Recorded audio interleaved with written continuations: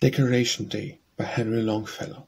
Sleep, comrades, sleep and rest on the fields of your grounded arms, where foes no more molest, nor sentry shot alarms. Ye have slept on the ground before, and started to your feet at the cannon's sudden roar, or the drum's redoubling beat. But in this camp of death no sound your slumber breaks, here's no fevered breath, no wound that bleeds and aches. All's repose and peace, untrampled lies the sod, the shouts of battle cease, it is the truce of God.